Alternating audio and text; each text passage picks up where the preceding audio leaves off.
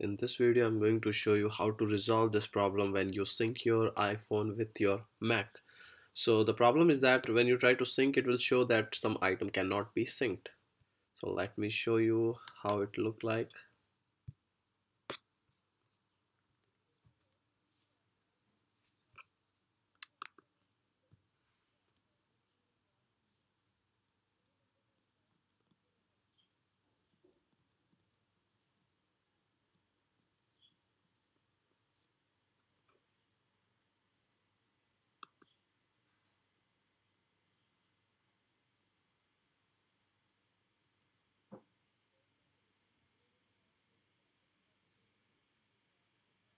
So if you can see at this moment, you will see in your device, iPad or iPhone, that some certain item cannot be synced.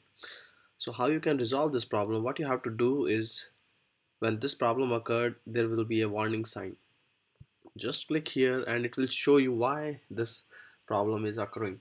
So the main issue is that there is no sufficient storage on your device, so there might be some music or application in your iTunes, but they cannot be stored in your iPhone or iPad because of the storage issue. So what you have to do, just delete some files from your iPhone, and then it will sync properly. Thank you very much for watching.